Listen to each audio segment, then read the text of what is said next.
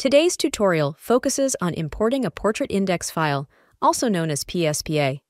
To begin, select Manage Portraits, followed by Checkout. It's necessary to check out the yearbook before uploading the file, as this process affects the entire structure of the yearbook. When the book is checked out, it becomes inaccessible for editing by others until it is checked back in. It's advisable to perform this task early in the yearbook creation process or during periods when no one else is editing. Click the Import People button to initiate the process of uploading a PSPA file. Then click the Upload PSPA Index button to access the file selection dialog. Navigate to the directory containing your PSPA index file. Choose the index.txt or the equivalent file named provided by the photographer. Then click Open to begin the file upload. Once the PSPA file has finished loading, it's essential to examine the database details and meticulously check each column to confirm that the header accurately reflects the data beneath it. Memento Yearbook stands out from other yearbook software by utilizing the title field to specify the job titles of individuals, such as principal, teacher, or music teacher. Additionally, we offer a priority level to improve the organization of portraits, especially in scenarios where alphabetical sorting falls short in addressing more intricate situations. If there is a discrepancy in a column, you can quickly rectify the issue by selecting the problematic column and choosing the appropriate data type that matches the column's data, or you can opt to exclude it during the final loading process. Please note that the Cancel Import button can be used at any time to abort the import process.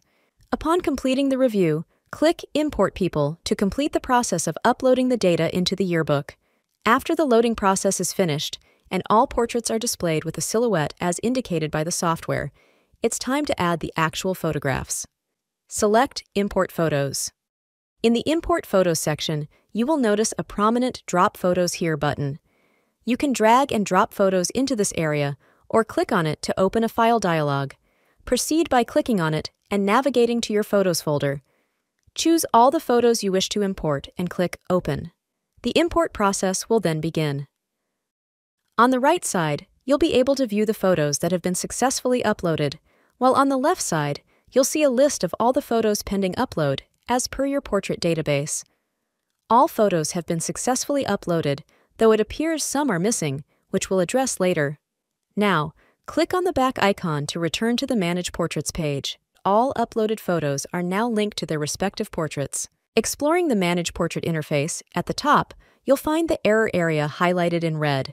This section displays critical issues requiring immediate action. For instance, it indicates that 2 people are missing a photo and 1 person lacks a first or last name. Below is the warning area highlighted in orange, which outlines potential issues depending on the situation. Here, we're noting that 18 people are missing a grade. These individuals could be staff members for whom a grade is not applicable. The responsibility falls to you to verify this. The same applies to priority. Its use is optional. Before we dive into filtering and searching for information, let's explore the portrait display area. The default setting is Grid View. To quickly rename someone, simply click on their first or last name. Additionally, you can edit all attributes of a person by hovering your mouse over the desired portrait and clicking on Edit. Upon opening the dialog, you have the freedom to modify any attribute. Certain fields will present a drop-down menu populated with existing data to streamline the editing process, such as the Grade field. To view all attributes, select Show All Fields. This option reveals less prominent attributes that aren't displayed by default. After making the necessary changes, click on Update Person to save or cancel to discard them. To edit several portraits simultaneously, click on the checkbox next to the person's first name. Clicking it again will deselect the portrait. Go ahead and select a few. Once you've made your selections, you'll see the editing toolbar at the bottom of the portrait page become highlighted in blue, indicating available actions such as Edit, Delete, and Assign Role. The duplicate option will be disabled, as you can only duplicate one portrait at a time. When you select Edit, the same dialog box appears, allowing you to apply identical settings across multiple portraits. This is particularly handy for assigning the same grade or teacher to several individuals. After closing the dialog, if you choose Delete, a confirmation dialog will appear, emphasizing that deletion is irreversible. Click Cancel to exit without making any changes. Finally, selecting Assign Role enables you to designate specific roles, such as teacher or assistant teacher, which will be highlighted with a special frame in your yearbook pages. To quickly deselect all portraits, simply click on the Select None button. If you wish to select all portraits at once, click on Select All. However, you might notice it indicates 100 out of 233, meaning only 100 portraits are currently displayed and selectable. As you scroll down, you'll find there are 3 pages of portraits. You have the option to adjust the number of portraits displayed per page by using the Page drop-down selector. Choose 300 to display all portraits on one page. After adjusting, return to the top, and you'll be able to select all 233 portraits with a single click. Click again to deselect them. Select Table View if you favor an Excel-like approach for viewing and editing your portraits. In Table View mode, you have the flexibility to display either a subset or all attributes by opting for Show All fields. This view's primary benefit is the ability to edit any attribute directly, bypassing the need for the Edit dialog attributes. Simply hover over any field you wish to change and click on it. For instance, let's edit the salutation for Elizabeth. Similar to Grid View, you can easily select portraits by clicking on the checkbox near the photo. You'll notice the bottom toolbar also turns blue, allowing you to edit multiple portraits at the same time. To deselect all portraits, simply click on Select None. Additionally, you have the option to prevent portraits from appearing in the yearbook by enabling the Excluded option. This feature is accessible in Table View, as demonstrated here, as well as in Grid View and the Edit Attribute dialog. Now, let's revert to Grid View. If you're looking to locate a person or a group of people swiftly, the Find People function is at your disposal. Enter a name, like Andrew, into the search field, and the portrait area will display all individuals with that name. In this scenario, there's just one Andrew. Alternatively, if you're searching for the principal but are unsure of the correct spelling, typing principal or teachers will bring up the relevant portraits. Remember that if you've previously applied different filters, the Find People search will only include individuals within the scope of those active filters. Let's revisit the section where the error is highlighted in red, indicating missing photos. Utilize the missing information filters to identify and rectify these discrepancies efficiently. To access the filters, select from the drop-down menu.